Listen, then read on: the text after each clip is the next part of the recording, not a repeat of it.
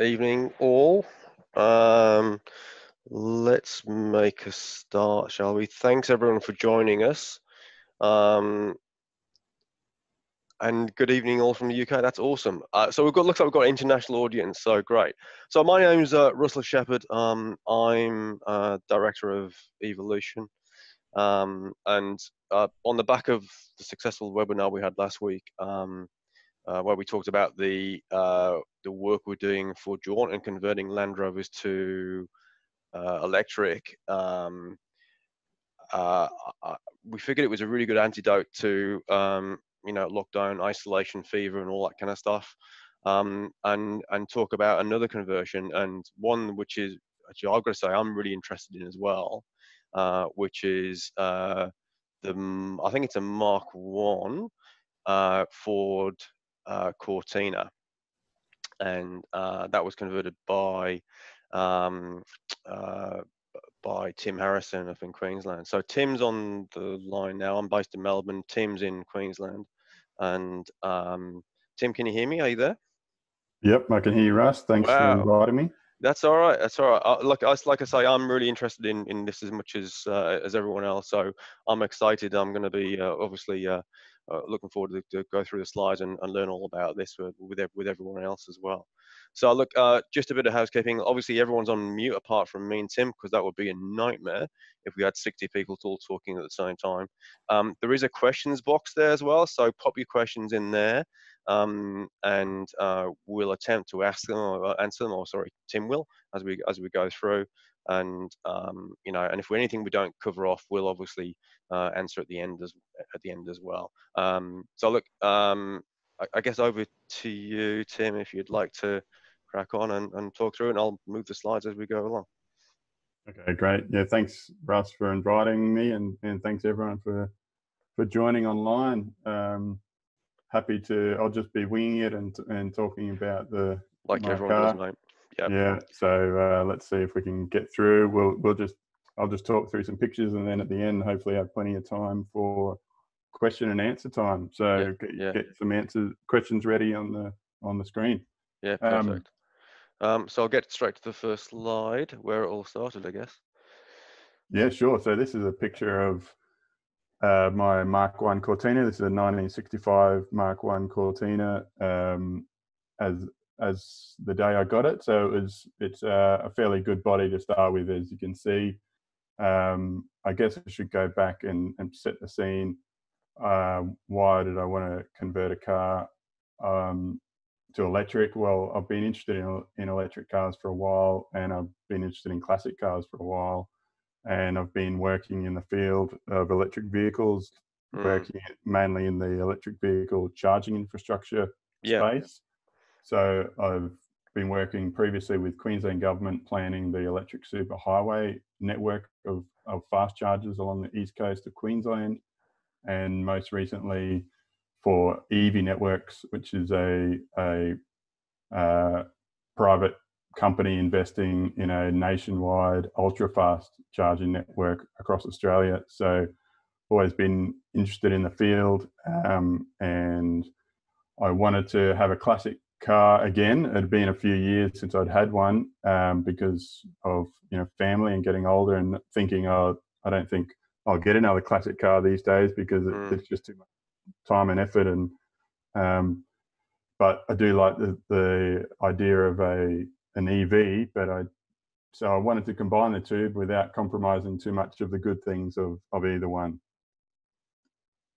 Yeah, look, and I think what's also interesting is when you, and obviously for those who don't know, obviously Evolution has a hand in infrastructure as well, and obviously Tim and I do talk on occasion around stuff and things and infrastructure and charges and all this kind of stuff, and usually 20% of it is around charging, and then 80% is around what he's up to with the Cortina, or what I'm up to with the Land Rover. So there's always obviously that interest overriding pretty much most things, actually. So it's incredible passion, I think, there. Definitely. Okay, inspiration, I guess. This is just a picture. This isn't all my kids, just a couple of them, and it just puts it in perspective of, a car is meant to be fun and this what inspired me to have a car that doesn't overtake everything or consume all my spare time. So, maintenance on an old car usually was something that I used to have to spend a lot of my spare time on before I had kids. But now with kids, it's all about trying to get a car that's fun and simple to use, and when the time comes to just hop in the car and drive. So, look, I was inspired by some of the great classic cars that are being converted by EV West and electric classic cars. Neil Young's original, classic Lincoln, that it was a hybrid electric conversion. All these things inspired me to think, why not? Let's give it a go. Yeah, no, absolutely. So why did I choose a Cortina? Well, you can see from this picture, there's acres of space in these things, but yet they're still pretty light and relatively small. But like the previous picture, could still fit a fair few people in it. So it's still a family-sized car, relatively small, but still heaps of space. And you'll see the space in the engine bay as well. And it's fairly light. It starts at about 850 odd kilos before you take anything out of it. So in my eyes, it was a good candidate for conversion. And knowing I'd done one before, it was a bit different. I liked it because it was a bit different. It wasn't a Beetle or something that everyone else had converted. It had a bit of style, and it was still relatively affordable. Yeah, and not a Falcon or a Holden or whatever. So yeah, very different. Yeah, exactly. And yeah, like exactly. Here we go. On top right there, that's the original 1500cc engine in its place. And then with the engine removed, looking at the original bell housing of the gearbox there that we maintained, and then just a quick mock-up of the Hyper 9 motor that was going to go in the old engine's place. And you can just see that there's still tons of room there to play with in the front engine bay there. Yeah, and is that the original gearbox you've retained there, is it?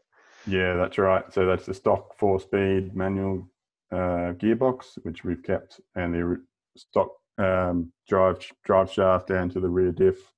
Okay, excellent. That's really good.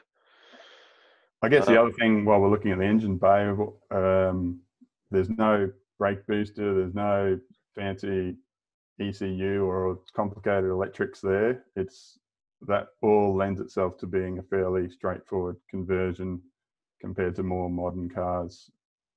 Yeah, I like your well, I was going to say cardboard aided design there, but that's exactly what we did with Juniper. Essentially, is we started with a mock-up of what we thought would go as the motor, and then you put it in place, and then you work out what can go around it from there. Exactly. Yeah, no, really good, man, really good.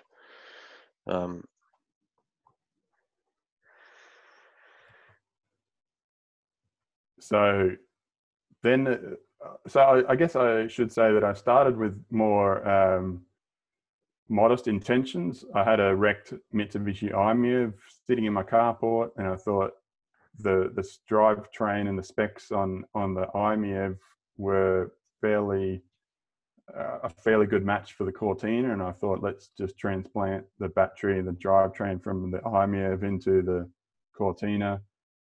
Thought that would be a fairly straightforward thing. It didn't end up being that straightforward, and it ended up being quite a bit of effort.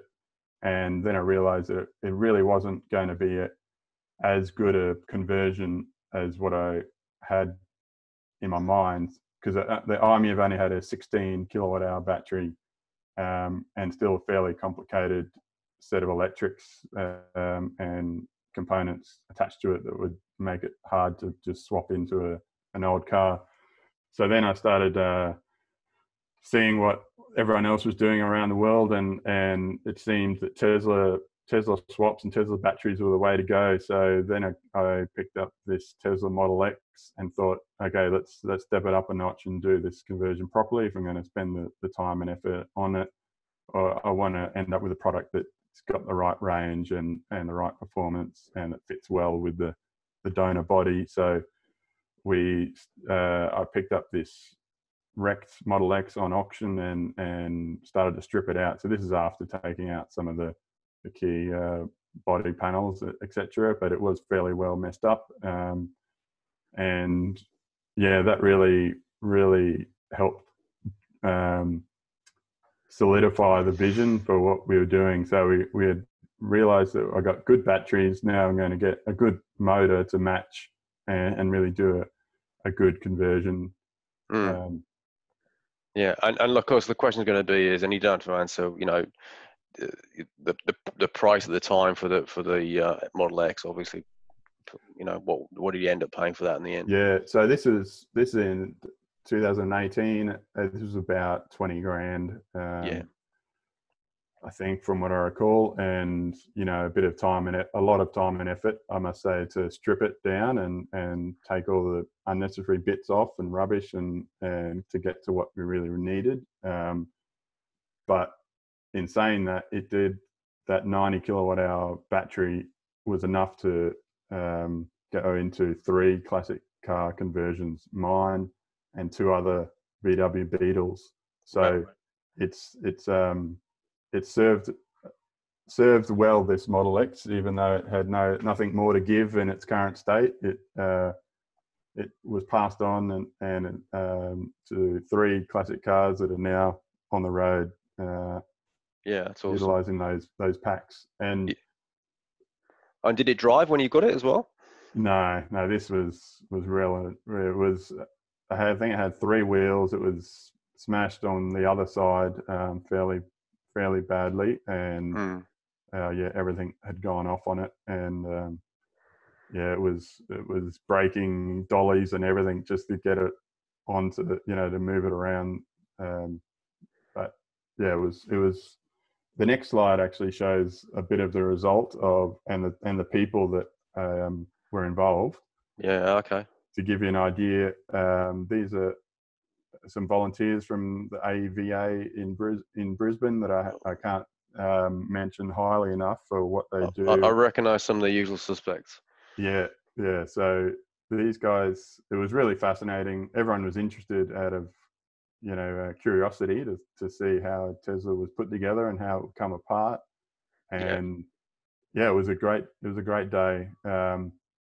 I just see that question about HP Powerwalls. Yes, it is. And he actually did a video on the day, and it's on YouTube, on his YouTube channel.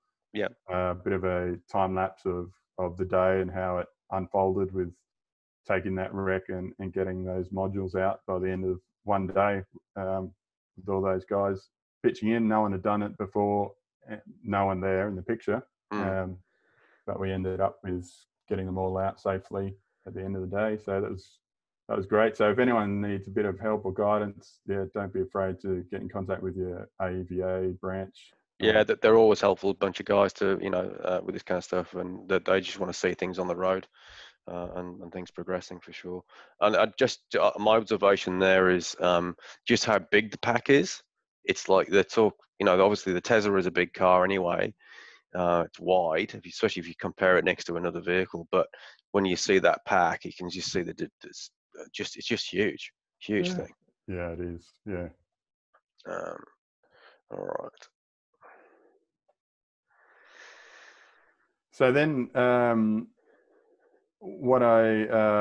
next step was realizing that to get a good job done, you need to get some professional help with guys that have done it before and know how to do a good clean execution of what I wanted and my vision. So I got James at Traction EV involved.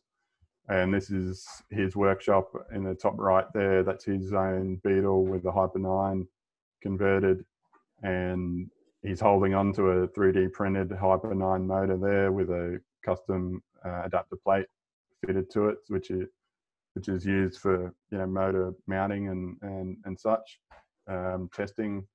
And there's a picture of him there getting into the guts of testing when we were going through the charter mode charging procedure. But this is who I can thank for doing all the detail, all the technical work, and getting it to look so nice and neat. I think the result of it is obviously awesome, because you started with a body that didn't didn't need to be restored, at least didn't seem to be. And then you've got obviously a really good execution there, and lovely and neat as far as I can see so far. So yeah, really, really well done. It's a good combination. Yeah, going back to that vehicle choice, definitely. I I was thinking about it and thinking about it for years, and it all came down to getting a body that's a good body that doesn't need a lot of restoration, but not necessarily a good runner. I mean, it sounds obvious Yeah. now, but it's so often people are tempted by something thinking, oh, it only needs a little bit of body work, or it's close enough. But having something that was good enough to just roll straight into the workshop for the conversion Mm. made a big difference. I mean, it's still a few things that I'm finishing off now in terms of the body, but for it to be ready to go straight in for the conversion without too much time or effort at the front to get the body work into shape really helps. So Yeah, I can actually sympathise or associate with that. We've got a white Range Rover two door in our shop at the moment, and it's pretty rough. And it'll be several weeks before we actually start the conversion, simply because the body's so rough, and because there's a whole lot of it's a 40-50-year-old car that needs a whole lot of work before we can actually go and do the conversion as such. So it's definitely the smart way to go about it, is to get a car like this that's already been done. What we might do, Tim, is there's actually a fair few questions that have already come up um, as well. I don't know if you can see those yourself there, but we'll just fire a couple at you. So I think you covered this off, but what did you do in terms of vacuum for the servo brakes, or have you got servo assisted brakes at all? yeah, so there's no assistance on the brakes now. That I mean, factory has front discs and rear drums, Yep. and with the regen braking that we've now got with the electric conversion, the mechanical brakes hardly get used. And I Mm. mean, the regen braking is superb. So it pulls up a lot better than it ever did, and that's just with the regen. So yeah, fortunately, didn't have to think about providing vacuum for a servo brake system. Yeah, okay. And look, just to answer that question for those when you actually need it, in the Land Rover we actually have a vacuum pump with a reservoir as well, so that runs pretty much constantly, and it gives it kind of actually gives it quite a nice sound. It doubles as a proximity alert for pedestrians as well. It actually works really well. So yeah, no, it's definitely something to consider. Um, Another common one here is from Brad Sheehan. Why didn't you go for a direct drive? Why retain the gearbox? Yeah, good question. I wanted to keep a number of reasons why we did. That Hyper 9 motor is pretty powerful little motor. The specs have come up soon, but it's probably not big enough to power a car to get the right acceleration that you want from off the line all the way to a high speed in one single Mm, drive. Whereas if you keep the gearbox, you've basically got a torque multiplier at your control whenever you choose to use it. I mean, I don't have to use it. I can keep it in second or third all day and start off and fire through from 0 to over 100 in third, or from 0 to 80 odd in second. So you can keep it in second all around suburban drives, or keep it in third or for highway speeds. But having that torque multiplier at your control gives it that manual uh, dexterity and control that you associate with these cars. So it kind mm. of keeps that analog feel, but if you don't want to mess around with it, you don't have to. So the Hyper 9 is really best suited for mating to a manual gearbox. Yeah, and look, I think what a lot of people don't realize is that it is possible for these motors to stall as well. So obviously not stalling as in a petrol, as you would think of it as a petrol engine, but it's possible for them not to turn or gear if it's too high a torque. If it's too much of a taller gear, then it's possible for them not to move off the line at all. If it's on a hill or whatever. So a reduction gearbox and or um, a, a, a gearbox that you've already got is something you need for these type of conversions. Typically, is what I find anyway. Okay, we'll answer some. We'll come back to some of the other questions as well.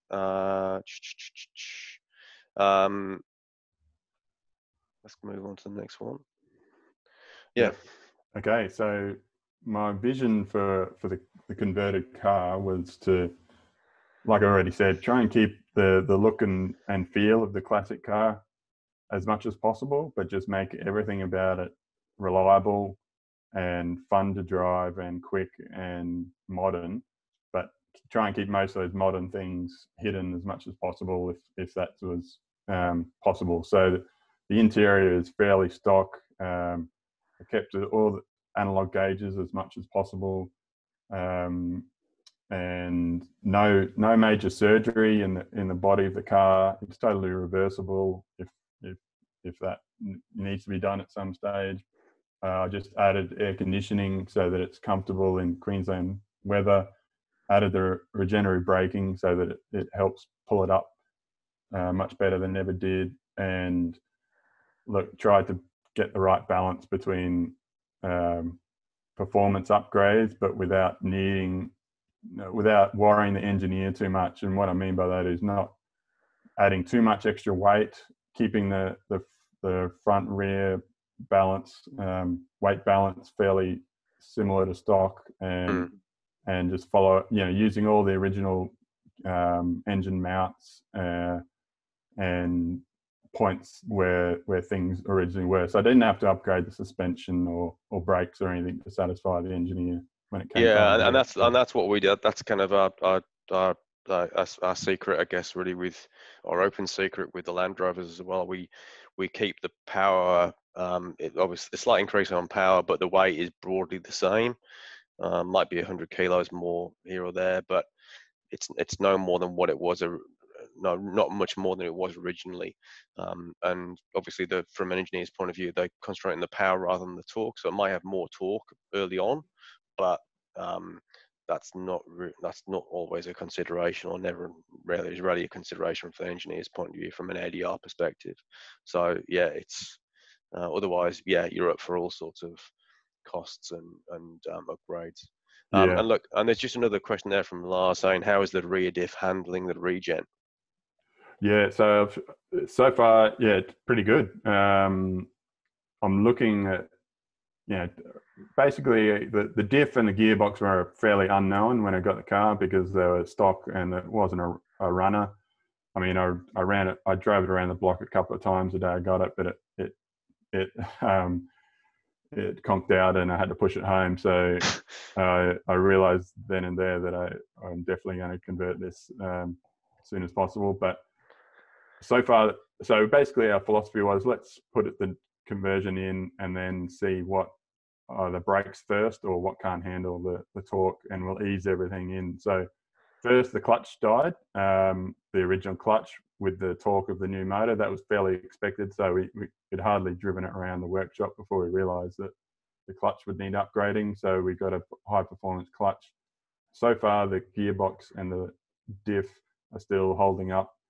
After a couple of thousand kilometers of testing, I'm actually investigating some gearbox upgrades, just to be able to have a bit more confidence with it. But yeah, the regen handled through the gearbox and is handling it fine so far. Okay. And yeah, regards to clutch, there is a clutch. I decided to click clutch so that it would be more intuitive for people changing gears. Yeah, that's exactly what we do as well. So interior here, fairly stock. Oh, look, sorry, man. Yeah, go on. No, that's all right. I tried to keep it fairly stock. There's a underdash air conditioning unit. You'll see. This is before I added a very small head unit into the radio single DIN spot there, and that has a Android screen which shows up some digital gauges that I can choose to look at or not. If I don't look, if I don't need to look at them because I've got analog fuel gauge, which is reading the battery state of charge, and the speedometer, and everything is controllable via the analog system. But Mm. yeah, you'll see a bit later, there's some digital gauges there that help us to interrogate what's going on with the batteries, etc. And the aircon, is that powered by the traction pack or? Yeah, by the traction pack. So I've got a high voltage electric compressor, which Yep. fits in the engine bay, and yeah, it's pretty economical. It runs really. I can't remember the wattage right now, but it's very very low. It doesn't. It's very economical. Yeah. Okay. Excellent. And does that do heat as well, or just cooling? At the moment, just cooling, but we're investigating the heating as well as a possibility. At the moment, in Queensland, only need it for No, cooling. it's not really an issue, is it? So Yeah. yeah, yeah, yeah. No, cool. And I presume those are banded wheels, are they? They're actually new, made in the UK, from Retro Ford, which make the new wider. Basically, they're 7-inch wide reproductions. Yeah, nice. Yep. Yeah, beautiful. So range anxiety. So the big design around mine is I've used 5 Tesla modules, which is about 28 kilowatt hours. Those modules are split between a battery box at the front and a battery box in the back, which is sandwiched right behind the back seat over the rear axle. I didn't want to take up the whole rear boot with batteries or lose any seating space or anything like that, and we didn't want to overload the engine bay with too much weight. So I wanted to balance the battery packs. The Tesla modules are the best energy density modules out there for EV conversions, but 28 kilowatt hours isn't a huge battery size, so it gets about 160 kilometers or a bit more in range, and I wanted to have confidence that I could do more than that. So the way, and coming from a electric vehicle fast charging infrastructure planning background, it had to have DC fast charging. So CharterMo is the only easy protocol to incorporate into an EV classic car conversion at this stage. Maybe CCS2 will be an option soon. We're working on that, if that's in the future. But at the moment, CharterMo is easier to configure, and so we're running a CharterMo DC fast charging port, which is in the old exhaust pipe section, which you'll see in this picture, and Yeah, it's awesome. the AC charging is in the original fuel filler cap, just to the right of the number plate there. Yeah, no, that's awesome. And that's pretty rare, right? There's not many home-built EVs or aftermarket EVs that have CHAdeMO. So it's pretty impressive, mate. Pretty impressive feat to do. Yeah, it's been hard to get that over the line, to configure to work, because there's very little support. No one else has done it in Australia. We're running quite a low voltage, so only 120 odd volts, which is a bit unusual, I guess, to be using these high-powered public fast chargers on such a low voltage kit. But yeah, we got it working eventually. We're still sorting out some gremlins, but it works. It goes well, and it's good to have that confidence. Nice. And the charging networks are just going to increase in Yeah, they're not going coverage. backwards, right? Yeah. Yeah, no, it's perfect. Yeah, no, really good. So this is the Hyper-9 motor with its custom adapter plate fitted, and that's what bolts directly to the stock manual gearbox. And yeah, no surgery. So trying to make everything bolt in, use existing bolt, mounts and bolt holes, etc., and don't cut anything too drastically. That was our sort of mantra with this. Yeah, yeah, perfect. And that's that adapter plate is made by Traction EV. Yeah, That's right. Yeah. yeah. Was that Designed it. custom? Was that custom for you, or did they do that? Was that off the shelf? No, they've designed it for this gearbox, and yeah, now that it's been custom made, they've got the design there ready to go for another gearbox or comes in, another project comes in. You know, they've got the designs there ready to go. Yeah, that's great. That's really good.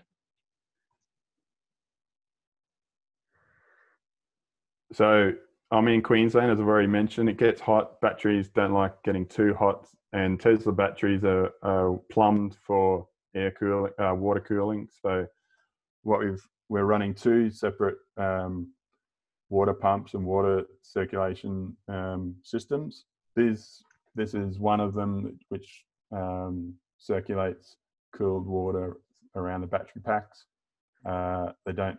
The reservoir here is empty. This is before it was filled, but you can see in the picture of the battery pack in the boot with the lid off it on the top right. The left-hand side has some coolant tubes with the red coolant in it that you can see. The right hand side shows the high voltage wiring, but what you can see is that the coolant system is on constantly, and we've got temperature monitoring on all these cells throughout the Tesla battery packs, and that's being monitored constantly by the BMS, and I can look at that through the dash unit. Yeah, Um, I actually like how you got those the cells vertically there as well. It looks really good. yeah, that was just the best way to get it to be as unobtrusive as possible in the boot. So that slots in nicely over the rear axle and doesn't take up hardly any boot space, really. Yeah, The other picture is that large radiator there is actually the radiator for the air conditioning system. So there's two other smaller radiators on either side of that, which are for the two coolant systems. The other coolant system keeps the motor controller cool. yeah. Okay. Yeah, cool. And look, how many packs again? How many packs you got in the front? How many in the rear? 3 in the rear and 2 in the front. Yeah, no, really good. Yeah, that must be pretty much 50-50 weight distribution, as we say, as per this It next slide. is. Yeah, Yeah, it is. It ended up being pretty much spot on 50-50. So that was great. What you'll see here is the Hyper 9 mounted to the stock gearbox, everything coming off the original engine motor mount.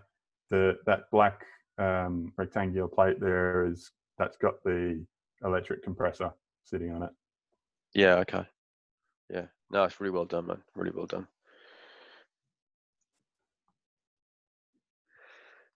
Yeah, And and there's that aluminium box, is it? yeah, 5mm aluminium. That's got two Tesla modules in it there, sitting horizontally over the top of the motor and the motor controller plate, which you can't see there. Okay. And so custom made truss type mounts to support that battery box, which go down to original mounting positions. Can't quite make it out there, but Yeah. No, it's yeah, that's really well done. It's really. I think there's some. I know there's some car groups they aim to have this kind of clean look, so you can lift the bonnet and there's no ancillaries, there's nothing bolted to the the firewall and all this kind of stuff, and you've managed to achieve that very well, either by design or by or by accident. But it's really well done. It really adds to the build, the fact that you've got nothing really on view in terms of cleaning, contactors or anything like that at all. It's really well done. yeah, no, definitely that's Traction EV, and definitely by design to keep it looking nice and neat. And Yeah. No. I didn't want a bird's nest when you open up the boot or the bonnet. Yeah. No. Exactly.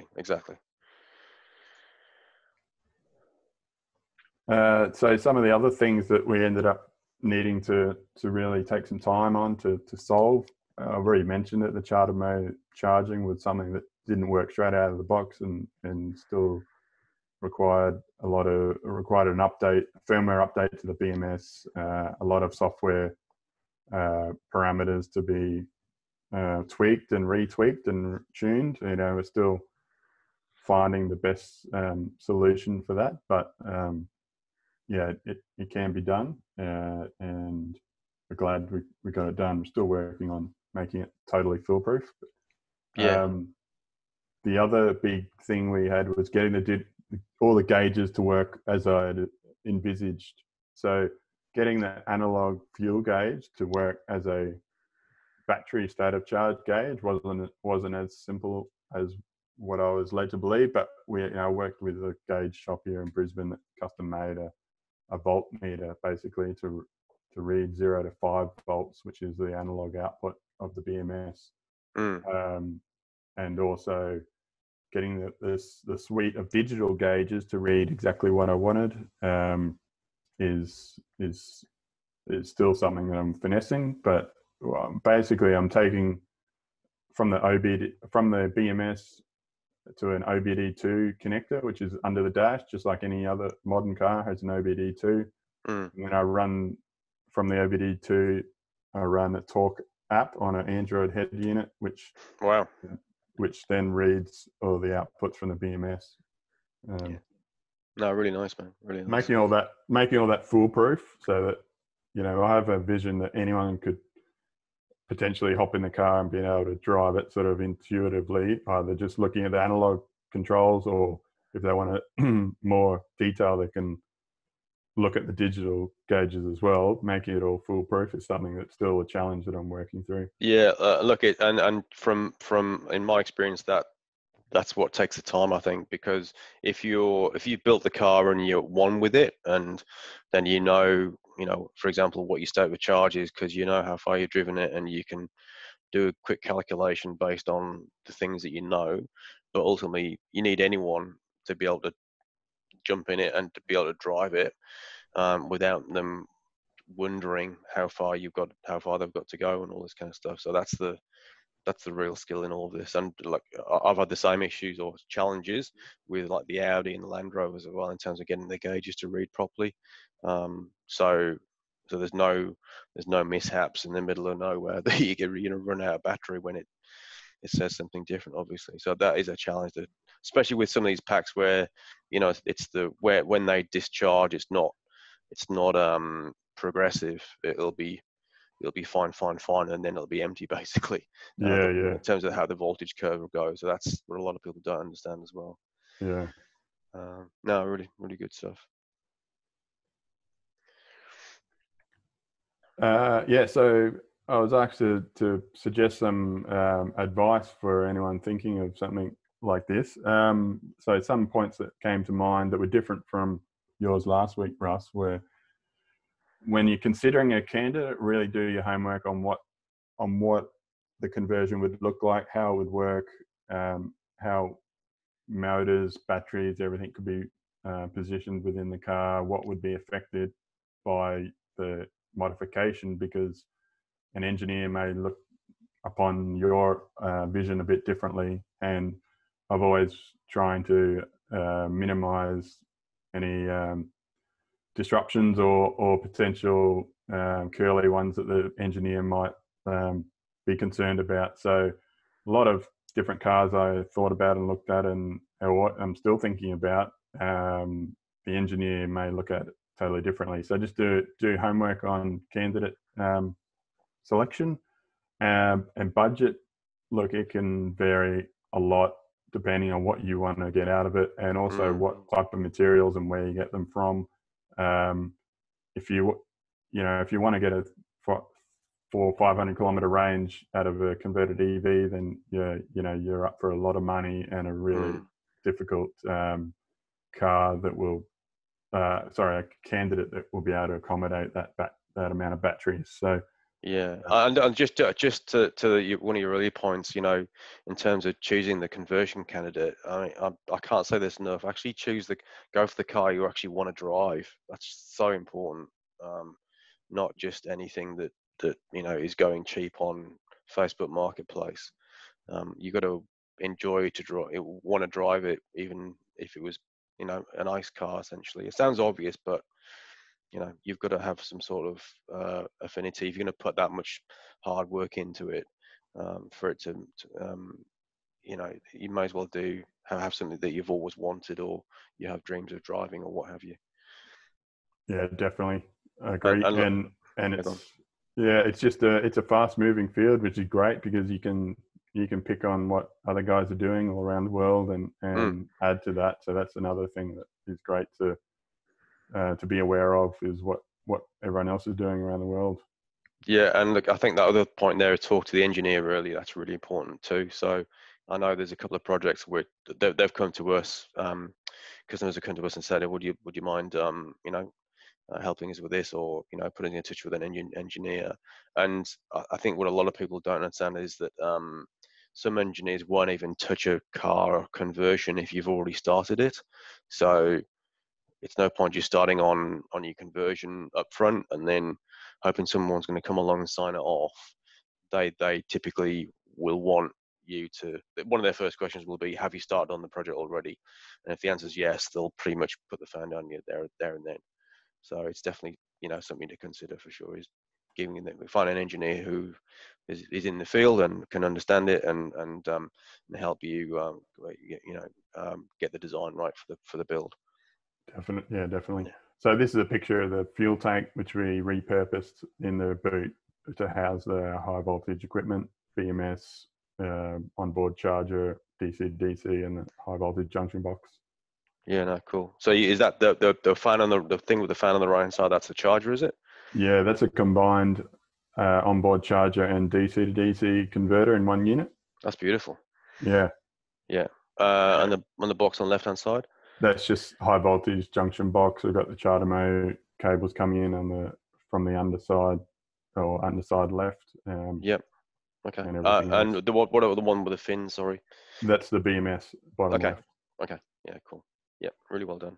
And that all just closes with the fuel box lid there, and that whole box has got some air cooling as well.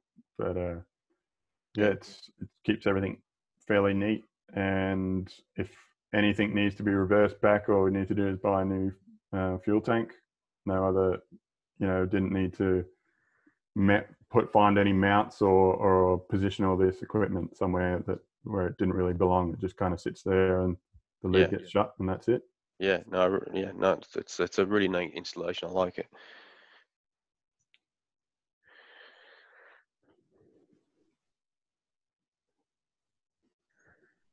So, the big questions The are big question. Yeah. what are the stats, and how much did it cost?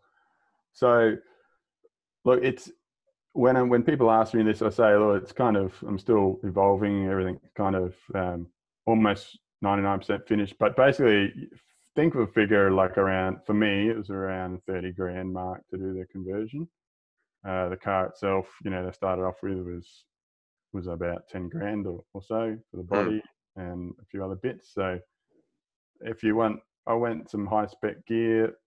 Others, managed to get by with something that was satisfactory. So, yeah, that's roughly the ballpark. I added air conditioning, which was another, couple of grand, I suppose, on top of all that. But that's the rough ballpark, and the stats I think are on the next slide of what I ended up with, which is the range of at least 160, maybe 180 k's. Yeah. The Hyper 9 motor, which is a 3-phase AC. Now I'll just read this out. The Hyper 9 motor is a synchronous reluctance internal permanent magnet motor, and that gives out That's a 230. mouthful, man. Yeah, I always forget that. SRIPM. It's easy to say AC induction motor, I find. Yeah. But yeah, it's pretty powerful. The torque, off the line is crazy, and I'm still learning to control it, but I'm still never get sick of it. And I'm putting some video together of trying to emulate how that feels when you're in the car, to put it onto film, to put on YouTube. But it's very hard to emulate that feeling. But Yeah. all I can say is anyone that hops in, when they experience it, their neck snaps backwards and then they'll laugh. You know, they're just smiling Yeah. the rest of the time. Yeah. Yeah, no, that's awesome. I love the screen that you got there as well, and obviously on your Android unit as well. That's really cool. That's really well done. Yeah, it's a very small screen. That's a very close-up picture of it, but it's just a 6-inch or 7-inch tablet that sticks to the single DIN head unit, and I can have my stereo and the maps or whatever if I need to, and then just switch to this, which is a Talk app, which shows state of charge and amps and Yeah, high and low voltage of every cell, high and low temperature of every cell, total pack voltage, a few other things. Yeah, they're there when you need it, but like I say, I can switch that off and just drive with it and look at the analog gauges if I need to. yeah, I've got a little. None of the pictures show. There's a little selectable regen switch that's sort of just to the left of the steering column. I can switch between high, low, and zero regen, and that's also where I switch between reverse, neutral, and forward with a little red missile switch. So forward is down, and to flick it into reverse, you just got to, take the cover off the switch so you don't accidentally switch it into reverse. And yeah, I never use reverse on the gear stick now. It's a lot easier just to flick it into reverse. yeah. And that's actually what we're doing with the Land Rovers. Obviously, the initial, version 0.1 is, you've got the gearbox and you select reverse, but the reverse, when you select it, you need really long arms to select it because it's somewhere over on the right hand wheel or something. It's just crazy the amount of travel is on the gear stick. So we're going to actually have DN and R on the Land Rovers eventually. We'll have, not, that doesn't mean do not resuscitate, obviously. Drive, neutral, and reverse. Because once you've had that, to be able to just flick to go into reverse or go into forward is, why would you use a gear stick after that, really? Yeah, that's right. Yeah, so that's the stats basically. A Really good. charged garage is something that a concept that came to me while working on this Cortina, is that what I wanted when I started it was a classic car without the hassle, and I thought maybe some other people do too, that just want to enjoy the driving and not have to worry about maintaining, and I want it to be fun to drive and reliable and easy without all the tinkering. So I came up with the concept. I'm still working on how it's going to actually evolve, but basically it's about sharing classic cars, because once you've got one, you don't necessarily need to drive it all day 24/7 unless it's your daily, which is great. But for me, this is not our only car. It's the second car. So I'm happy to share it with other people, but that wouldn't work on a ICE car, I don't think. A nice classic car anyway, which usually needs a lot of coddling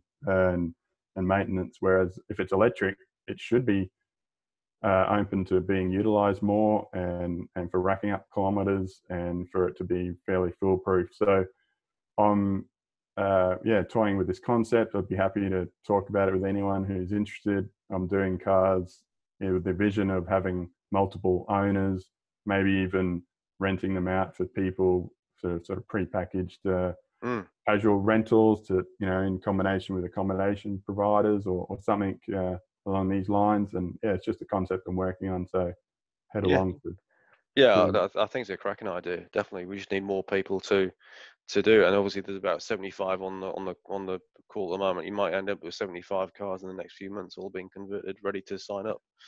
sounds great. And so what's happening next? Well, I've got a combi, and unlike Russ, you and Jaunt, which is all about repeatability and standardizing and doing the first one and then repeating it, which is a very smart business move. I'm going with the opposite, which is about pushing the boundaries and going a whole lot harder and wider and faster and upping the ante. So this time we're putting a full Tesla motor swap, direct drive, no gearbox, a full Tesla pack to get a big range. Higher voltage pack means higher voltage DC charging, And yeah, fortunately in a combi, you've got the space and the weight carrying capacity to do that, which is one of the great things about them. And yeah, we're about to kick that off very soon. So follow it. Yeah, Yeah. I can't wait to see that. That'll be really, and a full Tesla pack. That's crazy amount of power. That's so good. Look, 300Ks. Yeah, I reckon you'll probably get more out of that than that, to be honest with you as well. So I think you're gonna do really well with that for sure. Okay, so that's all I had, Russ. Should we? Yeah. Let's go. Can you see the questions, Tim? In the Q&A, let me bring them Yeah, up. Q&A, Okay. Q&A. Let's go. I know we answered some of these as we went through. Vacuum. So Ali Alami, once you have all the equipments for conversion, what do you connect first? Battery to junction box or fuse? And it's obviously he's talking about safety, how you do it, I guess.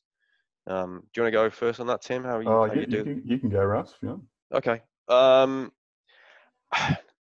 Well, what we do, so we build the packs off the vehicle, and then we connect, and we then install them, and then we connect them up essentially. But what we do to reduce the problem with the packs is, as you build them, the voltage increases to the point where it gets really dangerous. So what we actually do is we connect the packs from either end together and build them up such that they're always in halves, if you know what I mean.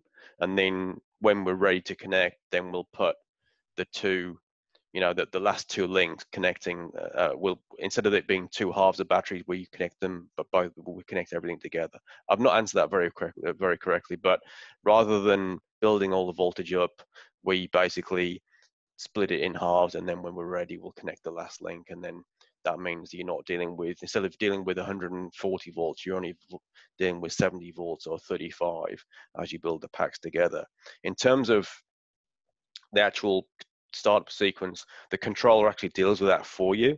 So once everything's connected up, certainly with the Curtis controllers, they're very smart, and they'll tell you when it's right to connect and if everything's okay.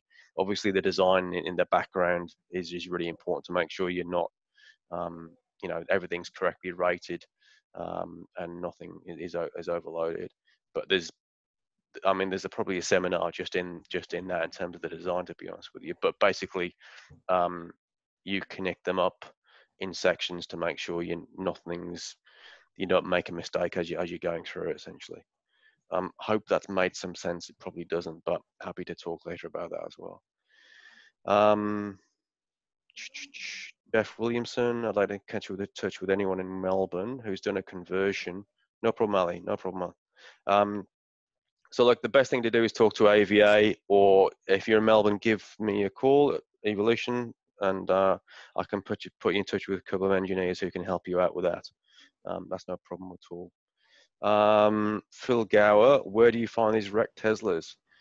Tim, would you like to answer Yeah, that? so just they pop up after at the auction houses with, the insurance companies write them off from accidents and flooding and hail damage. They pop up every now and again. Just got to keep your eye out. It's a bit competitive now. So, Yeah, one thing I'd add to that is the prices vary wildly.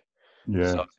So it doesn't matter. I mean, and obviously you said you paid 20 grand for yours, but I know I've seen them go for like 35, 40 for a wrecked Tesla.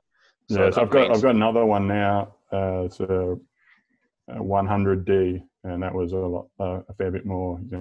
28 grand or something, 30 yeah, grand, 30 yeah. grand. So, So if you're talking, you this is the problem that what we've had with joint internet. Obviously, there was a desire to use Tesla cells, but the problem we've got is we can't just, we've got to give a quote to the customer, and we couldn't possibly say to them, oh, by the way, it's now 50% more because something went over, someone went mental at the auction.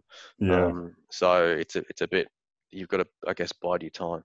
But you can also buy, sometimes there's secondhand or Tesla modules that are being sold by people that Correct. are buying them for another purpose. So just keep an ear out, Yeah, either yeah, overseas or locally. yeah, for sure. And they're commodity items, so they can be bought. They can be bought fairly easily. Um, uh, and Matthew Lamb, have you had to repair any of the battery fuses? No, I haven't. No. No, no. Um, are you looking at, so that's an answer question to a question, I think. Jeff, are you looking to converting a car to EV? But I would love to explore converting a E-type Jag to electric. All of us would. I would love to convert an E-type Jag to electric. That's an awesome thing to do because obviously being British, it's an awesome body on it, but it leaks all the time, I would imagine.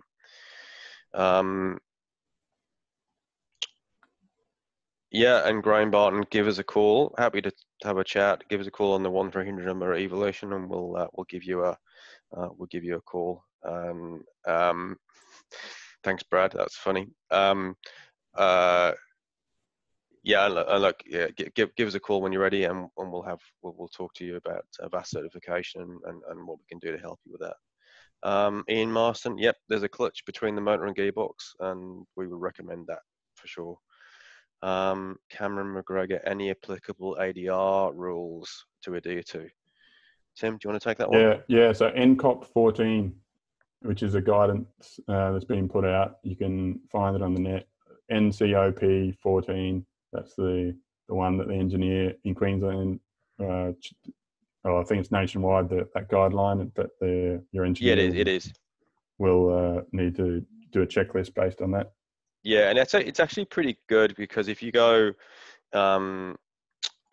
if you if you just do a search NCOP 14 and have a look, there's about 12 pages and about 40 things you've got to adhere to, and the engineer will go through every single one and make sure you've met those requirements. It's things like the battery pack's got to withstand 20G forward movement and 5G lateral movement and all this kind of stuff. So there's a whole lot of stuff in there, and he will. Most engineers will go through and check all of that in the minute detail to make sure that all the requirements have been met. Lots of questions here to get through in 3 minutes. I know. Okay, I'll answer a couple of them quickly. So the clutch we've answered. The regenerative braking we've talked about. That comes through. It comes by default. Yeah. Yep. I use your original. So new pedal. Drive by wire. I think I took one out of a Tesla or a Mitsubishi Omni. Yeah. Carrying aircon. It's electric. It's all from the main traction battery. Are you using electric demister? Yeah, so I've just used from the electric air conditioning just a little bit of a diversion of the air from the aircon straight up to the windscreen, which is fine. Yeah. DC fast charging, any hot day issues? Hot day issues, no. So even in the hottest day, doing some fast charging, the temperatures haven't maxed beyond sort of mid 40 degrees Celsius. That's pretty good. Yep. Which those Tesla cells are pretty comfortable with that. So, no problems with that. Yeah. We've talked about Toby Roberts. We talked about budget. Obviously, from Tim's perspective, it was around 30 grand. Your results may vary, as will your budget, and people spend a lot more than that, and sometimes a lot less. But 30 to 40 is kind of the average for these kind of things we find anyway. BMS is a battery management system, so that will make sure all your cells are happy, at the right temperature, and it will talk to your charger and talk to your controller and make sure that they never go over voltage and they're all broadly the same. And again, there's a whole discipline on how that's going to work, and lots of different models and coding to do to get that working. Tom Barton, I'll take that quickly. Under 10K, you would struggle to do a conversion, to be quite frank. The motor kits alone are around 7K thereabouts, and probably a bit more now. The US dollar's strong, and the AUD's on its arse basically. So like I said, you're talking parts alone about 7 to 10 grand for the motor kit, and then probably around 10 to 15 for the battery packs to be reasonable anyway. Yeah. Different levels of regen. Yep, we've talked about that. Talk about that. Average consumption is about 16 kilowatt hours per 100 kilometers, and that's I can track that. Yep. Combi CCS2. I would like to do CCS2, but at the moment, I'm just going to do Chartamo again since I know how it works and it's got it working. How much weight is in the Cortina batteries? They're about 30 odd kilos each, and I've got 5 of them, so about 150 kilos. Yeah, roughly. Yeah, exactly. So Model S versus Model X, there's no real difference in terms of the packs and all that kind of thing. You're going to get out of it, pretty much the same results in terms of the battery density, etc. Can you convert Land Rover Discovery? Come and talk to us. We'll help you with that. And look, in terms of original drivetrain, that's probably the easiest or the quickest route to do that. But at the same time, it's that gearbox in the Discovery is bloody heavy. And we're doing like I said, we're doing a Range Rover 2-door Range Rover Classic, and we probably won't leave the gearbox in there because it's a proper boat anchor. So I will probably go direct drive on that one, and we'll get additional torque, etc.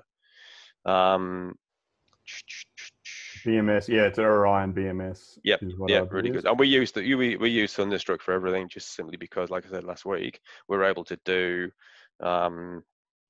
it will integrate with everything from a CAN bus perspective. It just makes it really easy from our point of view. But we may look at Orion down the track, and I may pick your brains, Tim, when it comes to that. And Zabo, keen to do my Discovery, go for it, mate. Range Rover is potentially a better option as it has independent suspension. Yeah, potentially, but it won't make that much of a difference, to be honest with you. It's just, if you've already got the Discovery and you like it, it's in good nick, then you know what, convert it. It's just down to what you want. Again, it's down to what you want to drive. Is it going to add to the value of the vehicle? And maybe the classic Range Rover might be better, but again, it's down to what you fancy, I guess, really. I think one more. Are we doing another Zoom this next week? I think we are, actually. I need to check. I think we're going to have Fiat. Oh, great. Fiat 500 conversion. How good is that going to be? So we're going to do that next week. And I've actually driven this car. It's absolutely awesome. So, so we'll get into that next week. Same time, 7 o'clock. And we'll do it all over again.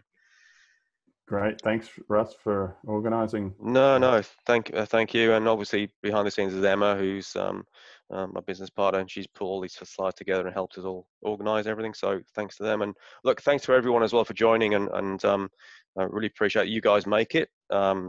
It's really to have so much interest, and we wouldn't do it otherwise if there was no interest. So I really appreciate that. And we'll send out the link shortly, and we'll get all that organised for you as well. All right. Excellent. Great. Thanks, Take guys. care, everyone. Thanks you very much indeed. And I've recorded this as well, so it'll be up on our YouTube channel shortly as well for posterity. All right. Excellent. Thanks, guys. Thanks, Tim. And let's talk next week. Cheers. Thanks. Cheers. See you later. Bye.